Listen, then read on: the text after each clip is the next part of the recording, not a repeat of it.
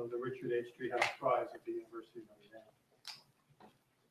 Before I introduce David, I'd like to thank Richard DRIEHAUS for his extraordinary vision and dedication to the values embodied by both the DRIEHAUS Prize and the Henry Hope Reed Award. Richard, thank you.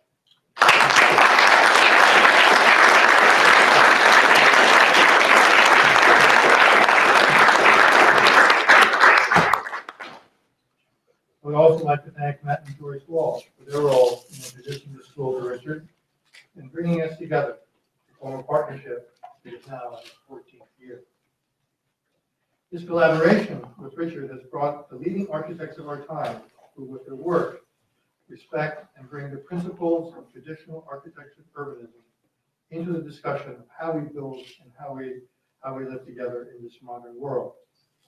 The prize and award have also provided a forum for these world-renowned practitioners and academics to more effectively engage our students, faculty, and staff. In the audience this afternoon is also Dr. Dick Jackson, our 2015 Henry Hope Reed Award recipient, who has spent much of this week here on campus giving lectures and participating in the wide range of events about the effects of the built environment on health. I wanted to recognize Dr. Jackson.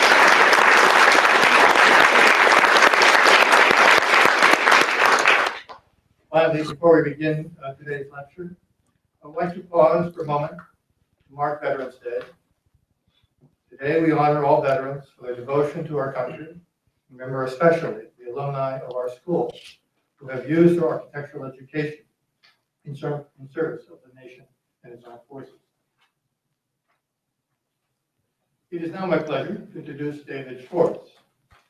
All of you are familiar with David's work, and I know many of our students have had a chance to visit David's firm in Washington, D.C., and see firsthand the extraordinary way that David and his firm have succeeded in bringing about a renewed and spirited dialogue about the contemporary condition of architecture and urbanism.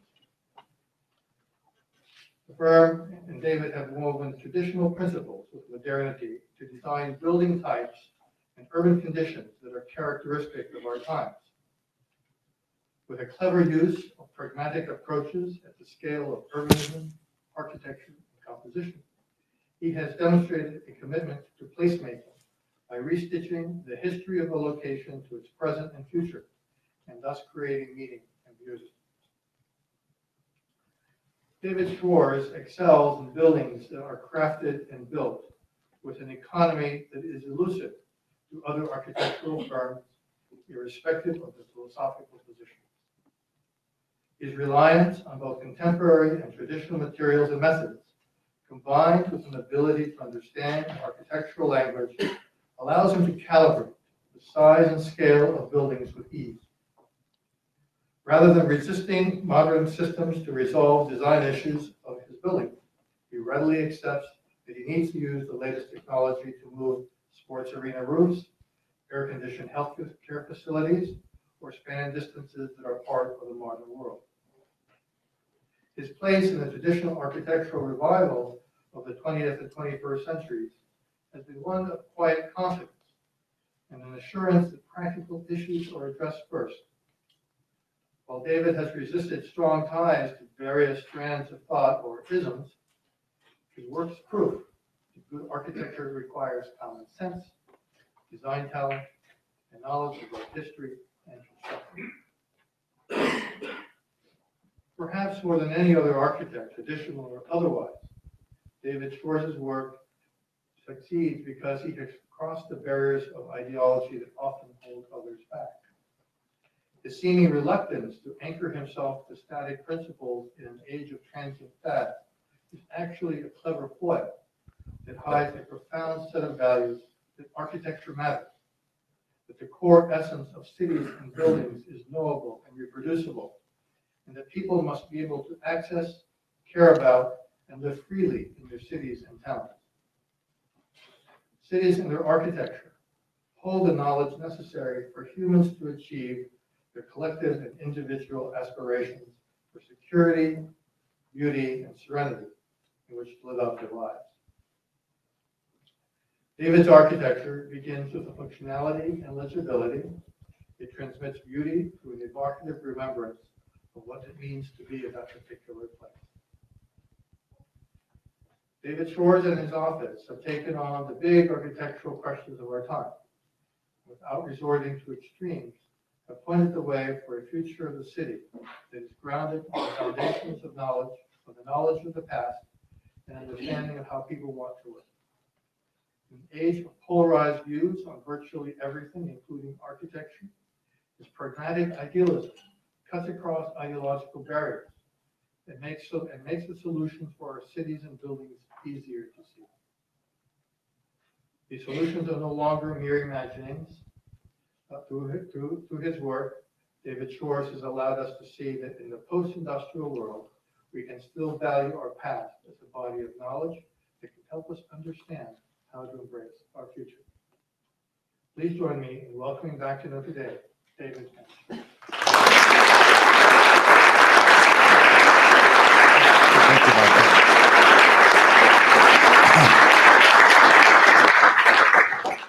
I always have to listen very carefully when people introduce me, because I inevitably agree and disagree with parts of it. And there was only one part of Michael's introduction I disagree with as a factual matter. So a lot of it was opinion, but there's only one thing I disagree with as a factual matter. And that is that we have succeeded by paying attention to the great architectural questions of our time. Actually, the reason we've succeeded is because we have thoroughly ignored them.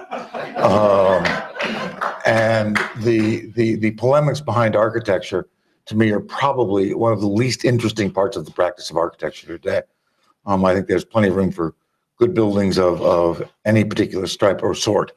And if architecture has any great sadness for me today, it is that not enough people focus on the quality of the architecture, they focus on the ism or the idea. And as I say, we've spent a great deal of time ignoring those questions and plan to ignore it for the rest of at least the time I'm at the office.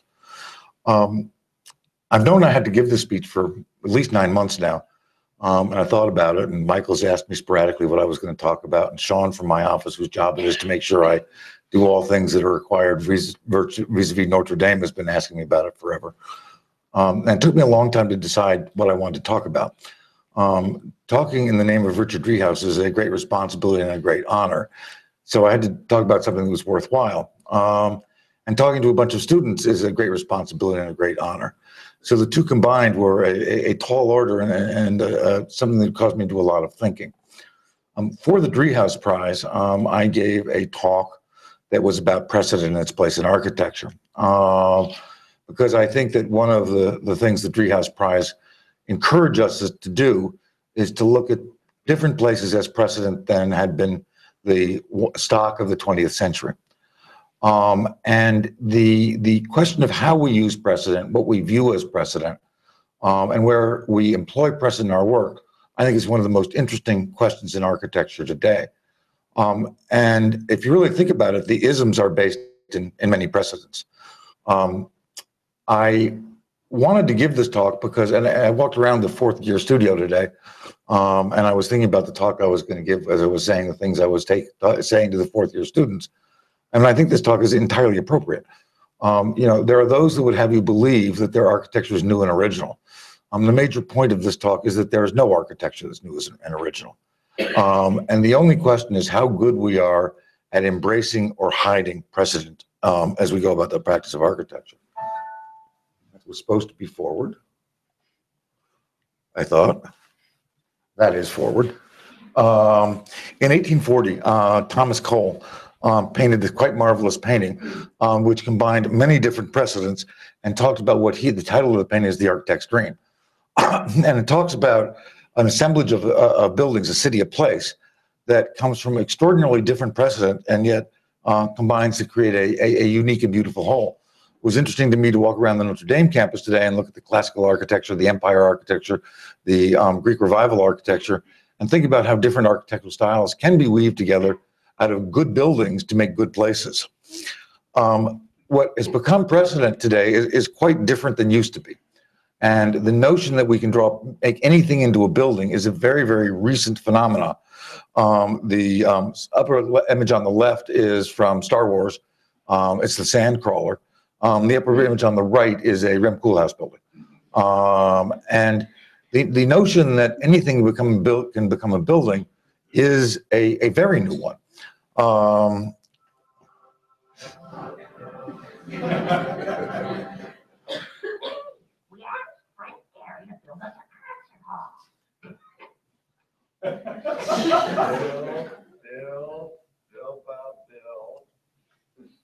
Not be stationary. Dear Mr. Gary, would you please build a concert hall for our town? We may not be the biggest city or the prettiest, but we were the first city in America to abandon the metric system.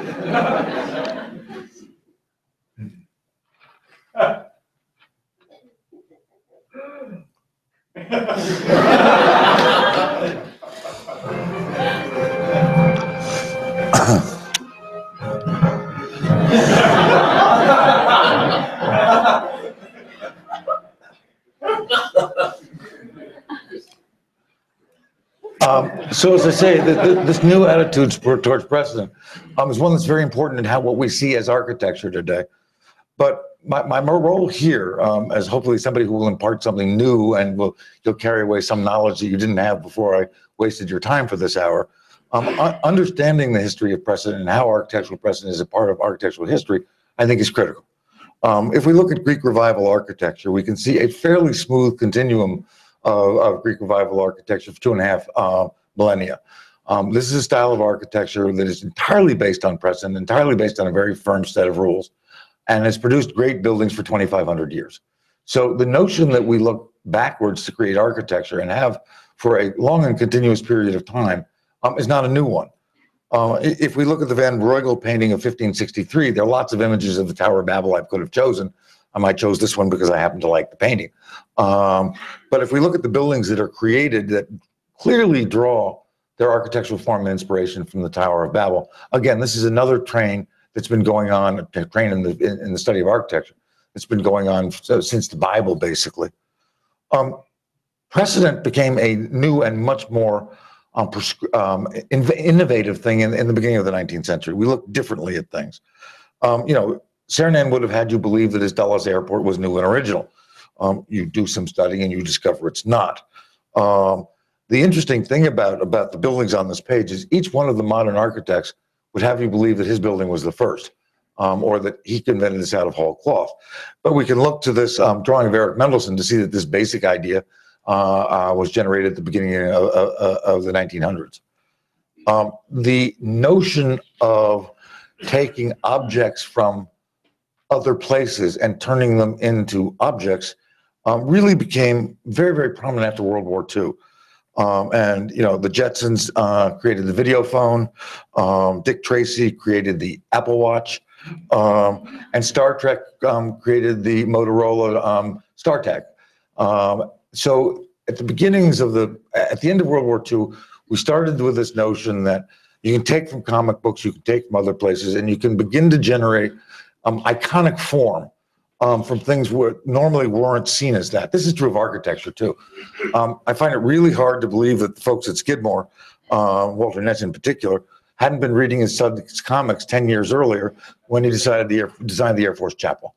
And what is so interesting is that in the middle of the last century, new became so important that people started to look to places other than buildings for inspiration because they didn't think that most people would understand that it had come from something if it wasn't a building.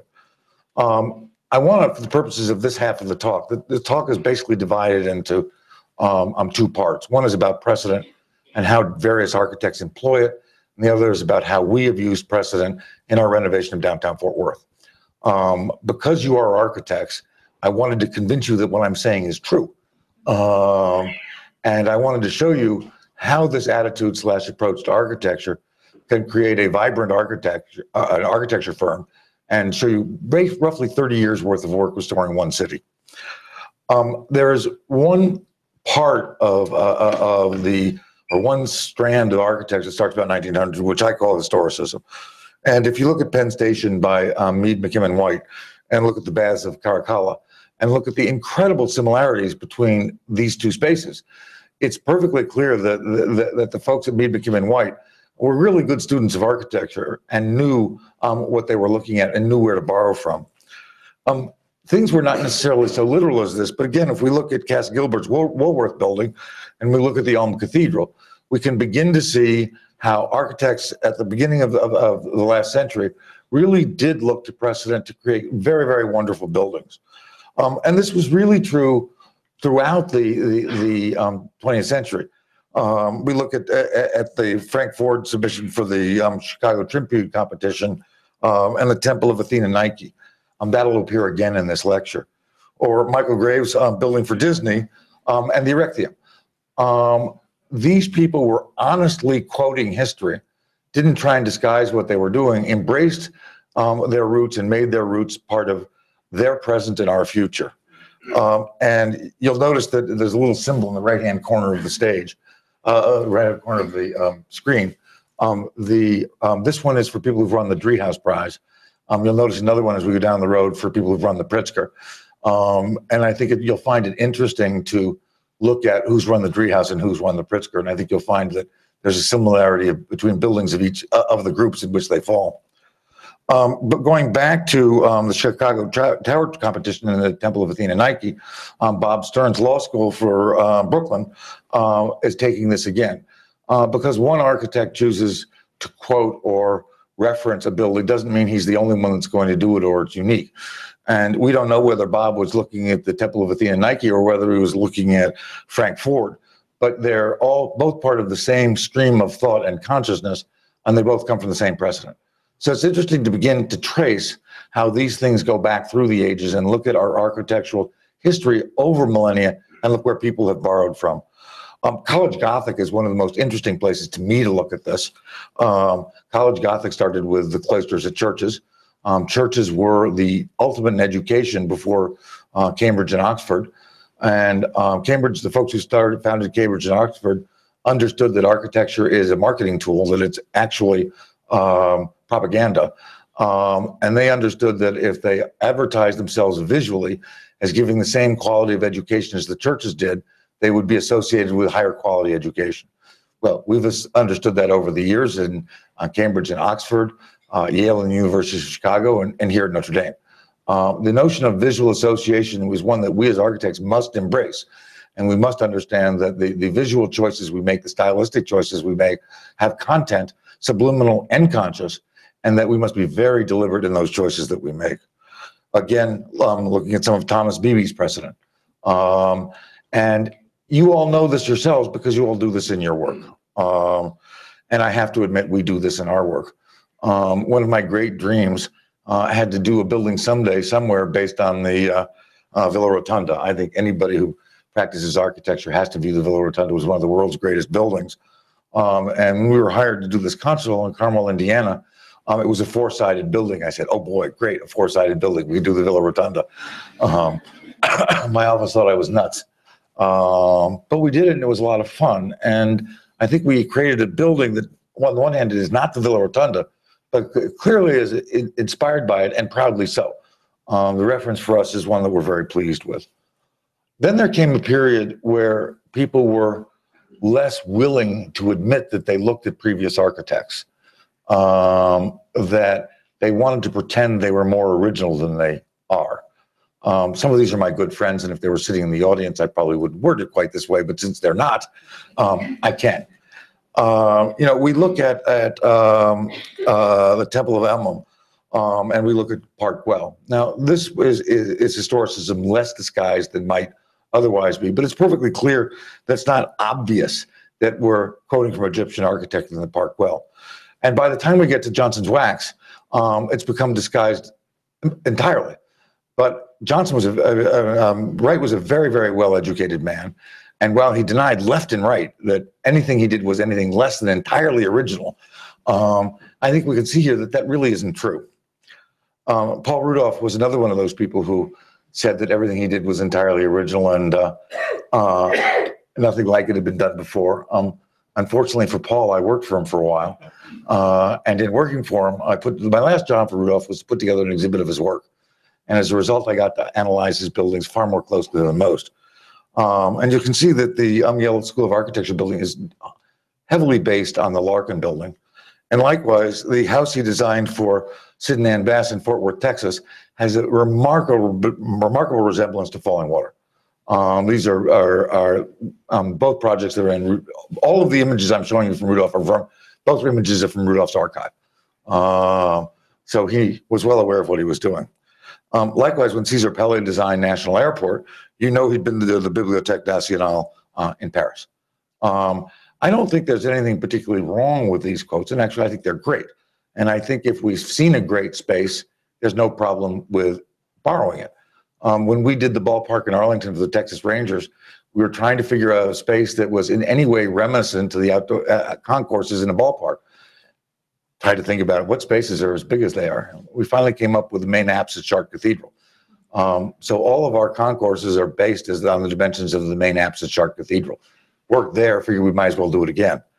But much of what happened in the middle of the last century really was taking things out of context and taking things that most people hadn't seen the first version of, stylistically changing it and calling it new and calling it architecture.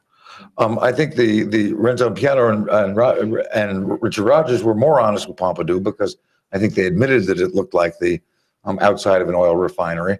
But it looks like the outside of an oil refinery.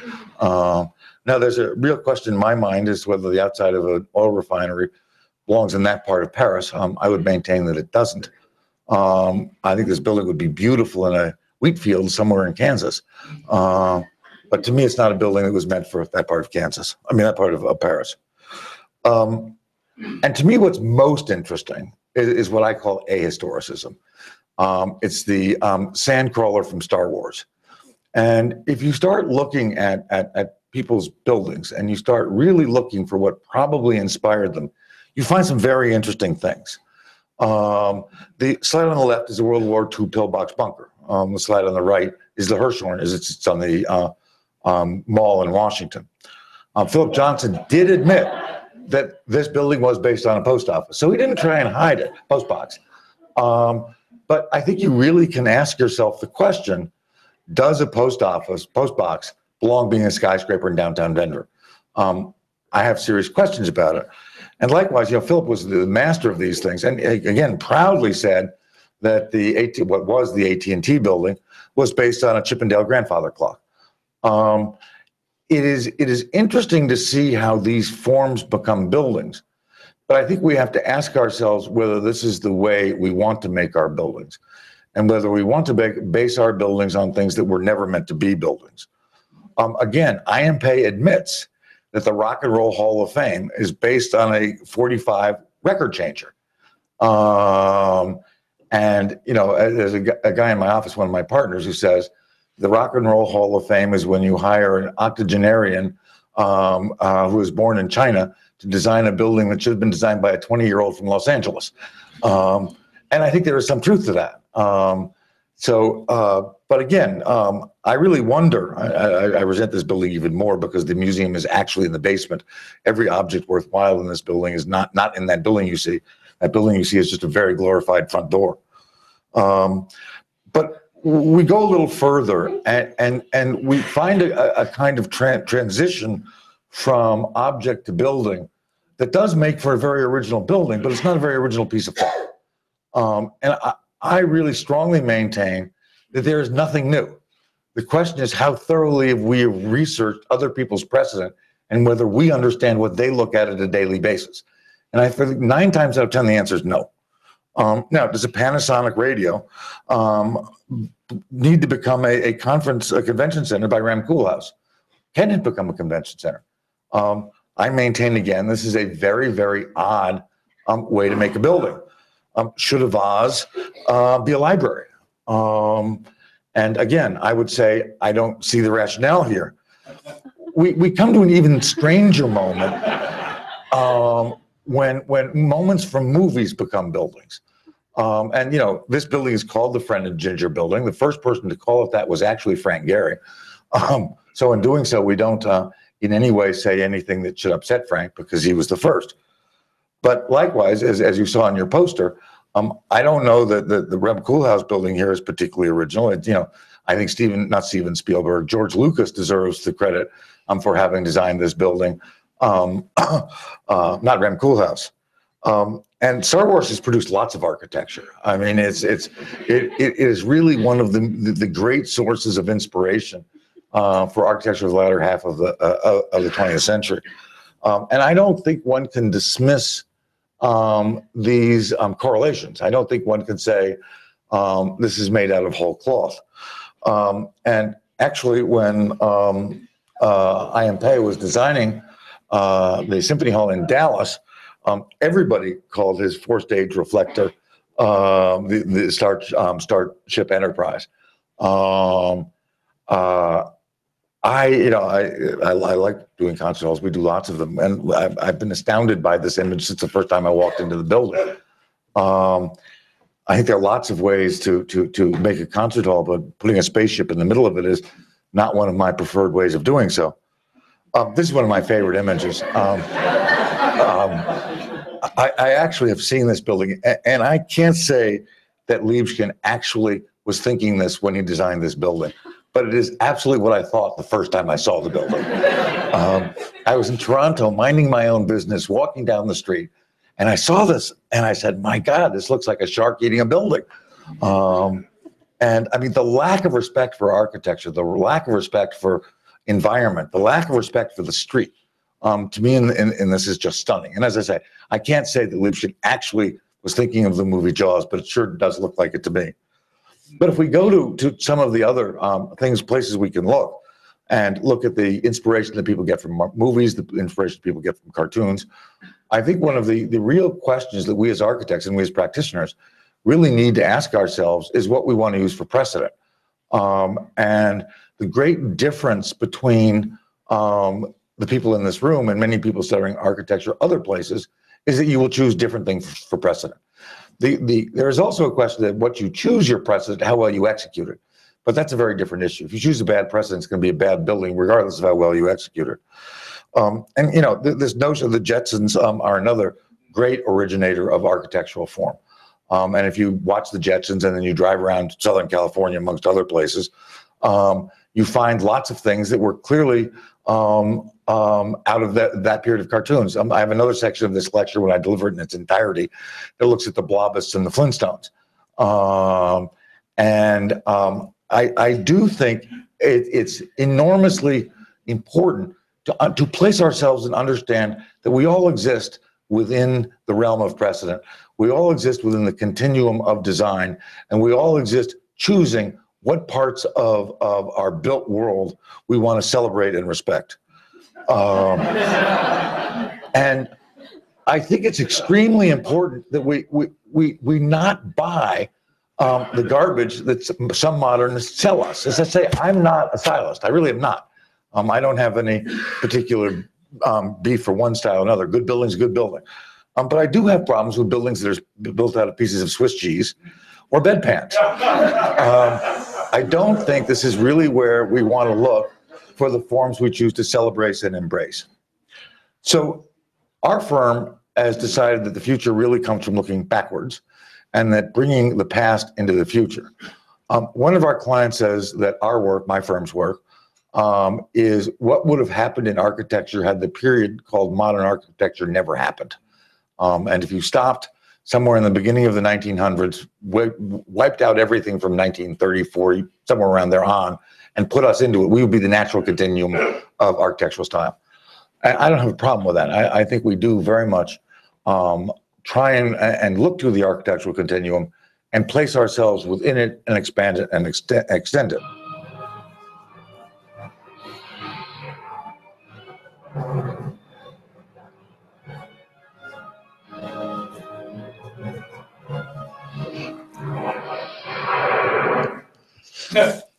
Now, I have to admit, we're not above taking our precedent from movies either. We did, and Sean worked on this project, and we were working on it. You know, we thought about what is the paradigmatic town hall. Well, it's in Back to the Future. And if you want to come up with something that is for us, that was just the greatest example of a town hall. And I don't mind admitting that we did look at that movie very carefully when we designed the building. And it worked so well when we did it the first time, we thought we'd do it a second time. So we're not above looking at modern cultural references for our precedent. We generally tend to use buildings rather than pieces of Swiss cheese. It is this attitude towards architecture with which we came to Fort Worth. This year we've been working in Fort Worth for 30 years. We have spent just shy of $3 billion in downtown Fort Worth in those 3 years, or in Fort Worth. We have had a unique opportunity to work with a group of committed citizens and committed clients and a committed government to rebuild the city. When we arrived in Fort Worth, everything you see in yellow was a vacant lot, a parking lot. It was a moribund city, but not quite dead. The Fort Worth's history is an interesting one. It started as a cattle town and was quite successful as a cattle town. It was a lovely small town. And it really was a town filled with cowboys. It was titled Where the Whist Begins. And then something happened in Fort Worth that happens in lots of places. They found oil.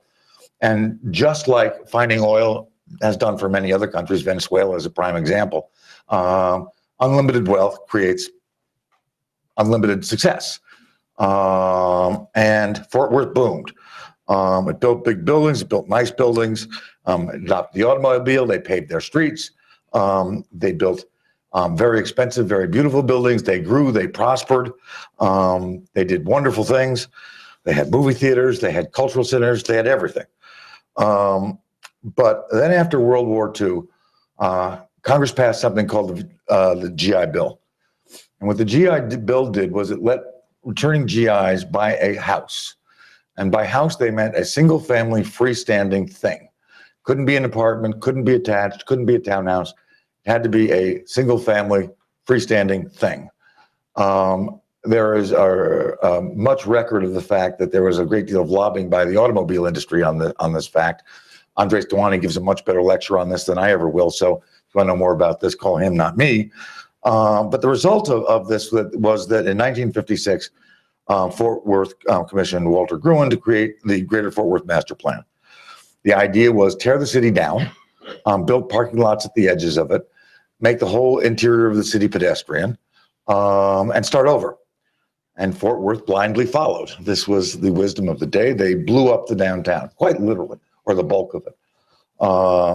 And the city became one of the parking lots. Hence the drawing you saw with those yellow blocks. It got to the point that Fort Worth was just a slum. There was nothing there you wanted to see. There were stripper clubs. There were boarded up buildings. It was really just on the edge of death. The only human-like thing you saw on the street was fire hydrants painted as people so that you get some feeling of life. When we arrived in Fort Worth, the great complaint in Fort Worth was that you could shoot a cannon down the street and you wouldn't kill anybody at 4 o'clock in the afternoon. And that was in fact true.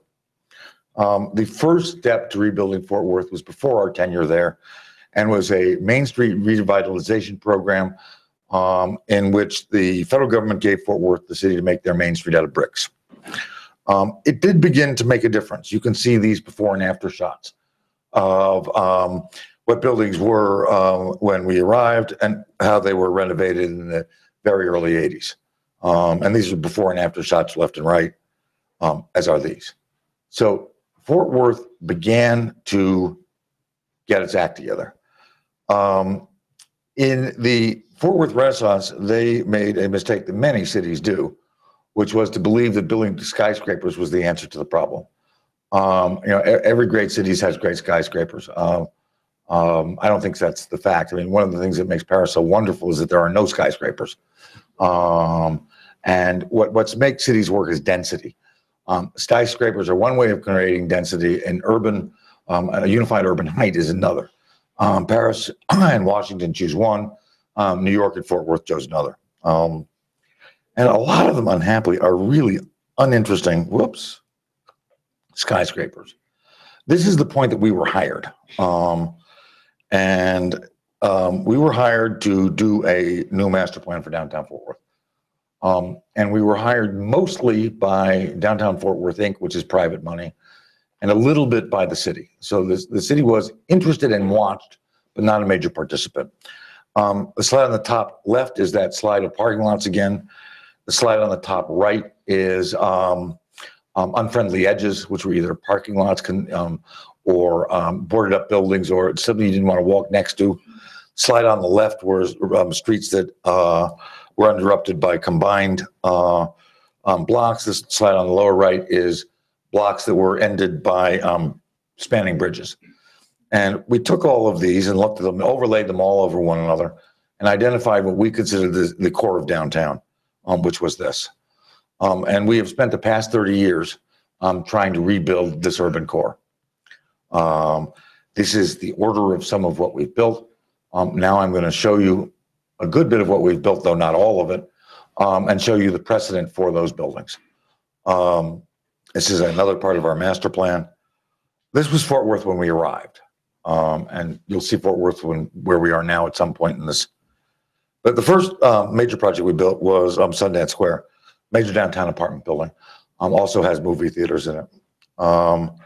And you could see that the precedent's not hard to find for our apartment building at Sundance Square.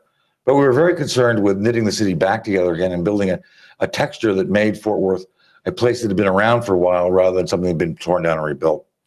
Part of that project was also a cinema project, and which we wanted to, well, we had to build a multiplex. We wanted to hark back to the days when movie theaters were actually movie theaters. And again, looking at where we drew precedent to design our movie theater. On the downtown Fort Worth Public Library, Fort Worth was lucky enough to be one of the 13 first places to get one of the first 13 Carnegie libraries. All of the 13 Carnegie libraries were neoclassical. And our belief was that the person that really ought to be honored in the building of the library was Carnegie for establishing the library system in the United States. Hence, we chose to build a neoclassical building. And this is the original Fort Worth Public Library, which seemed to us to be the appropriate place to look to as precedent to build our new library. Bass Hall, probably the building that really put my firm on the map. It's either this building or the ballpark in Arlington. It's a hard choice as to which. Bass Hall is a very small building on a very small block. And it is true that you don't see a lot of buildings with 49-foot angels that weigh 2 tons apiece on them. This is not something you find in buildings around the world. But the forms of a concert hall and the kinds of buildings we look to and quoting do go back throughout the history of performance halls. And for us, we consider ourselves to be contextual architects. So context for us is both a question of the physical urban context or non-urban context is what you find yourself, as well as the context of what the building's used for. And the context for musical performance is one that goes back probably to Vincenza and on the Teatro Olimpico. And so we believed it is worth paying attention to that precedent. We had to build a little rehearsal hall next door to that. So we decided we would look for a nice jewel box little building, which there are lots of around here, to use as our precedent for that small rehearsal hall building. Likewise, the other rehearsal hall building, the building we chose as a precedent there is actually in Fort Worth. It's called the Western Union Building. But again, our buildings don't ape history. They simply respect and reflect it. And that's very much what we try and do with our work. And that is to create a continuous sense of continuity in the places in which we work. This is an office building in downtown Fort Worth. Again, we believe that the Chicago style building of the early 1900s is a fine place to look for precedent for that. This is a building that we finished at Tarrant County Law Center. Again, we tried to take what is a very traditional court form and make it something that was current, comprehensible, and beautiful. If you look at most courts buildings around this country at this point, they're really quite unfortunate. This was a family courts building, and family courts are all about children. And to create a building that children could understand, deal with, and not frighten them was a critical part of our work here. I love this slide. we were also hired to do a jail in Fort Worth. There are lots of people who have designed jails. We actually, Mead, McKim, and White designed a jail, and H.H. Richardson designed a jail. And I decided that if it was good enough for Mead, McKim, and White and H.H. Richardson to have in their body of work, we certainly needed one too. Everybody in Fort Worth was amazed when we went after doing the jail. The building behind ours is the jail that was built before ours. And the notion that you could design a jail this is downtown Fort Worth. So it seemed to us if you're going to build a jail in downtown Fort Worth, your greater responsibility to the people who are not in jail rather than the people who are in jail. So it seems to me that to ignore the people who are not in jail, who have led good lives and make their lives much worse by taking care of the people who are in jail, seemed extremely perverse to me. But the notion of creating prisons that can work in a downtown environment is not a new one. And so as I said, I was very, very interested in doing this and really wanted to do this commission. I think my office was a bit surprised, but the town of Fort Worth was amazed. This is a building we just finished. It's called the Trust. It is an office building. You can see on the top of it, we built a little bit of residential on the top of both these buildings. Again, it's a building whose precedent is easy to find. But again, if you look at our building, it's clearly not a building that was built a century ago. It's clearly a building of today. One of the great things that we were able to do in Fort Worth, and what we consider to be the, I would say, not the completion, but really, the completion of the first phase of our work in Fort Worth was to build a new town square. We had been building around these two blocks for, I guess when I started to do this, it was 25 years. Ed Bass is somewhat older than I am, who was our client for this project. I think I was 58, 57 when I went to talk to him. And I said, Ed, I'm getting old, and you're older than I am, so that means you're getting older. And we have a responsibility to Fort Worth to finish this before we hand in our dinner pails. We've done so much work here and so much money, we've got to build this project. He took 6 months to think about it, and he finally said yes. There's a pavilion in it that is really a community pavilion that's used for lots of things. It's based on the Palm House at the Botanic Gardens in Edinburgh. You can find equally good precedent at Kew Gardens in London. The Commerce Building, which sits on the east side of the square, is a building based on a building that we see in Washington a lot, which is down near the mall. It's a wonderful building. As you can see, our rendition of it is not historic.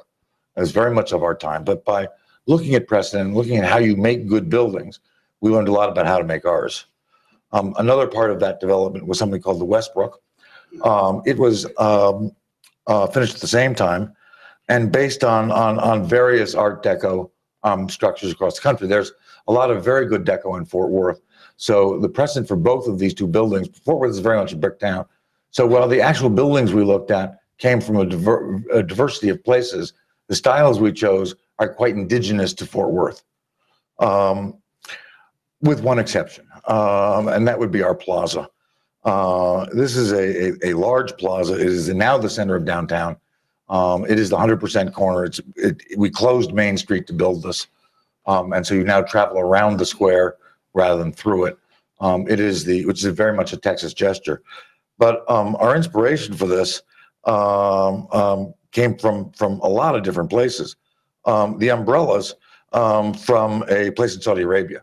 Fort Worth and Saudi Arabia have a very similar problem in that it's hot. And the great problem with the creation of public space in Fort Worth is you want people to use it when it's hot. These umbrellas are marvelous things. They come up and they go down, and everybody comes to watch them go up and go down because it's quite a performance.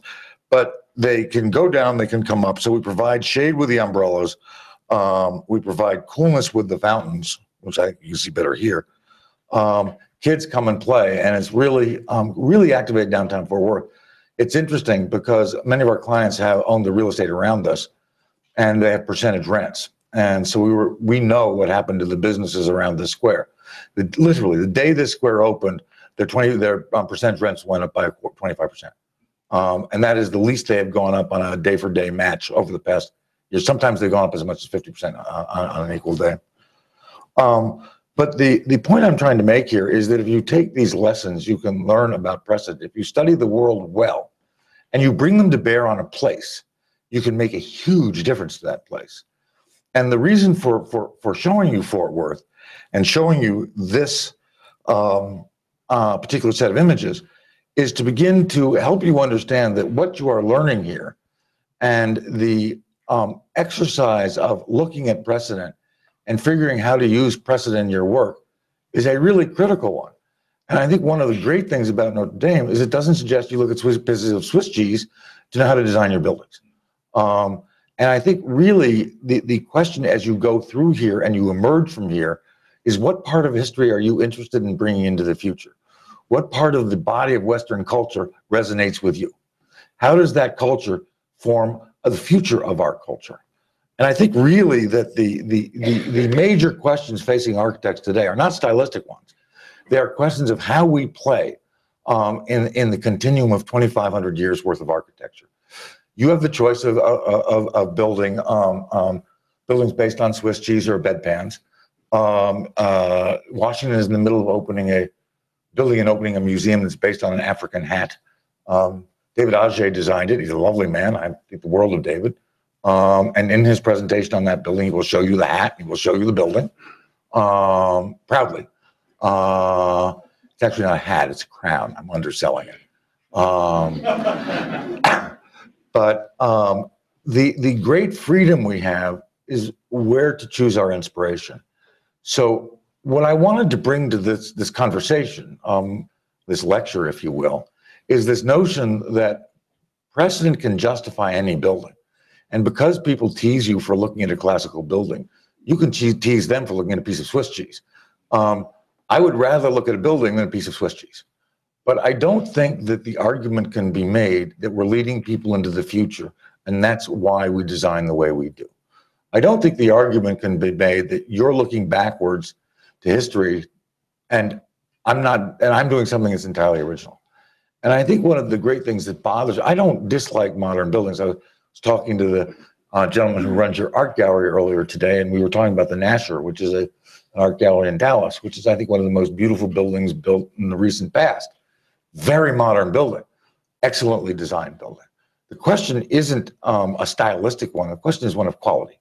Do we build buildings that are good buildings, excellent buildings, well-considered buildings? And if we are going to build buildings that are good buildings and well-considered buildings, where do we draw the ideas on which we base those buildings? This slide, my closing slide, shows you Fort Worth when we started in Fort Worth, where it stands today. We've built an awful lot down there. This is not everything we built in the Metroplex. This is just downtown Fort Worth. We are currently working on 2 more projects in Fort Worth. And I suspect we'll be working in Fort Worth certainly until me and our main client die, but I suspect it'll be somewhere after that as well.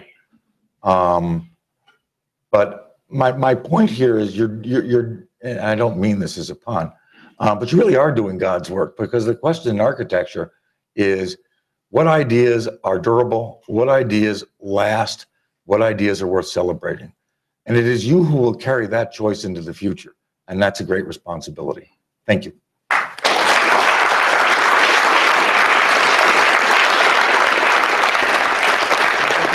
I'll do whatever you want.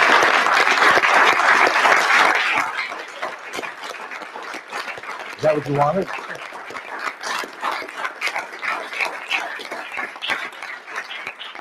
Any questions for David? For Phil? That's easy. I knew I wasn't going to get off that easy. Someone was not going to be so shy. I always try not to be the first one. No reason not to. No reason not to. So one of the early points that you made was, and I'm quoting, "There's nothing new."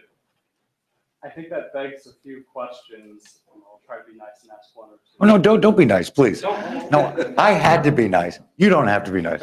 When you get to my age, you're supposed to have learned to be polite and have manners. First, when do you think that started? Why did it start? And third, I'm not particularly sure that it's true. You mentioned this last one, the building in DC where the man's designing it based on an African crown. Right. Well, we could say that in High Renaissance, after Bramante comes around, Raphael, when they're really bringing things back, they really understand it, and they're putting some things in new, that where are we going after that? And then we have Michelangelo. And then he designs the new sacristy, and if you look at a lot of his precedent and his drawings that didn't get built, all Ackerman describes it, the top of it is based on a craft. But it's fantastic, it's beautiful, it is new. And it's using the things that were already there in different ways. So I wonder. No, ask your questions one at a time. First one. I don't have that good a memory. That's the advantage of being my age versus yours. When do you think it started? Why? I think, and it's an odd confluence of stuff, that the fascination of becoming of the new and the cult of personality started sometime in the interwar period. And I think they really go together. I think that, you know, the fact that Paris Hilton can exist in our world with absolutely zero credentials, and the fact that we can make buildings out of pieces of Swiss cheese are highly related. Because I think that somewhere in the interwar period, we became so lazy that we didn't care about substance anymore. And we became much more concerned with style and newness than substance. Why? And why do you say then? Because I could say that the cult of personality then would be in a way separate from the laziness, because then we also have Michelangelo's my favorite, so I'll just go with that, who says, I'm not here to be a copyist. And then Bramante says the exact same thing.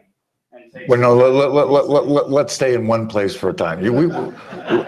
I'm happy to go back after we've dealt with just stop after that. Go back to your question about the present. When and why, or what was the? Well, you said when. Yeah. Why do you think then? Why do you think it happened then? What about then made it then? I'm going to borrow from Charlie Moore and Vince Scully here. One of the great moments of my life when I was at school, I took an independent study course with Charlie Moore and Vince Scully. The thesis was, how do you teach architecture? Because I think it's a very difficult question. It was the best course I ever took, because all I do is listen there for 3 hours a week and listen to argue with each other. It was my favorite course.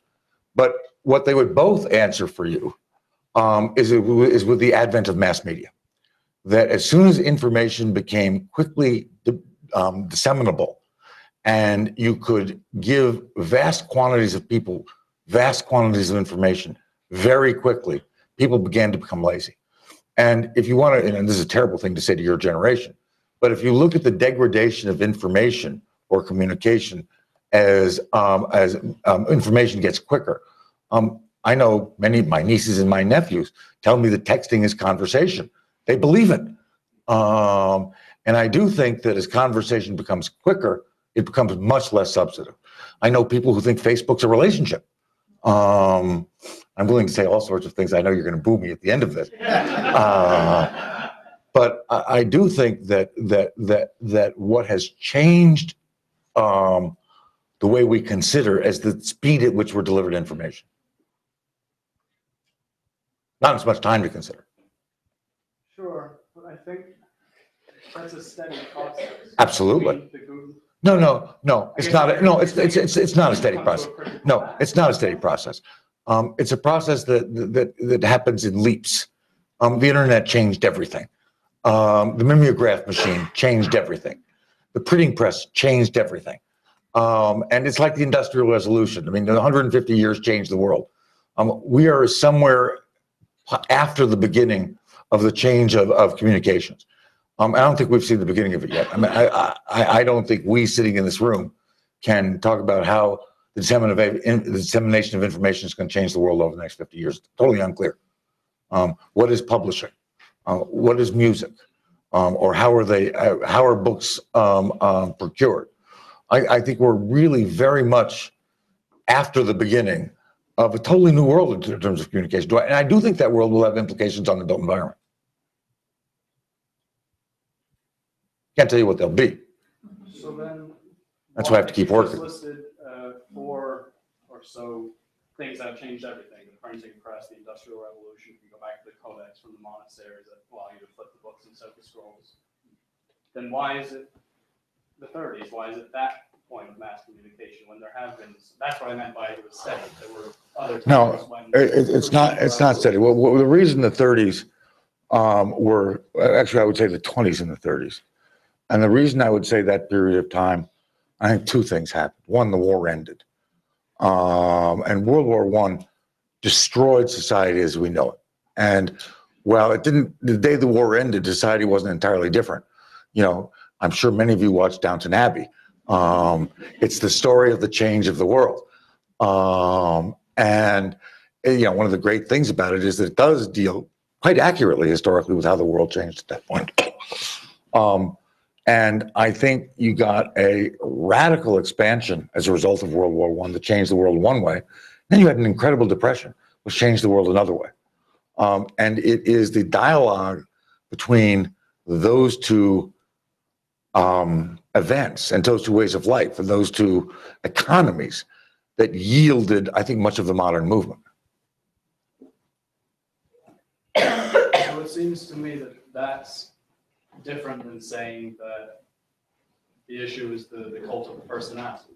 Because I think you can find that in other points of history, maybe not as prominent as If you, yes, and if you want to pick apart this discussion that way, you're welcome to.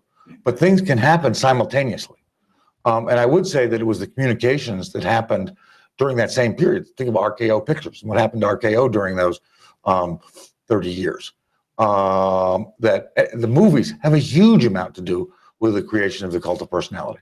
I mean, they're one of the largest forces in it. And if you wanted to say, look at the two milestones of the cult of personality, I would say the advent of talkies, or movies and talkies, and the advent of television. We should play another question. You can talk to me after the lecture. We'll chat in the reception. Yeah, I was wondering, when you look at a lot of the contemporary production listed under parametricism, where a lot of the design actually is done with computer software, which comes from aeronautical design and some kinds of other sophisticated technology. Is the fact of precedence relevant in this design? Because sometimes you feel that the design are kind of accidental, so they kind of sometimes look like things you have seen already, but it seems to be more accidental, so it's often incongruous. So people just kind of feed in an algorithm in their computer, and then there's a form coming out, and they make it into architecture. So I have two answers to that question. One is that the interaction, stuff that comes out of a computer, is the interaction between the operator and the software.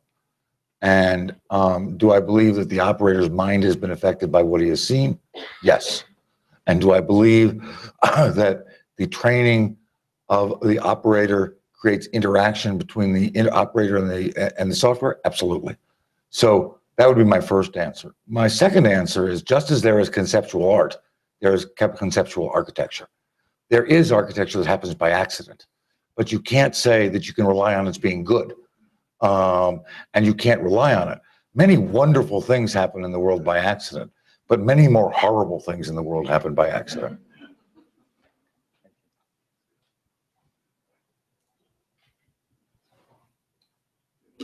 You have a question? Oh, come on, Richard. I should give my special thanks to Richard, who was my co-winner this year. And also, we're coming to the third book on our work is coming out, and Richard and Michael were both kind enough to write pieces for our book, and I have to thank them both for taking the time and making the effort to do so. Any other questions, or perhaps? Except you have to wait for the reception. I know. Well, seeing none, we'll return to the drawing room next door and do our reception and speak to David Schwarz.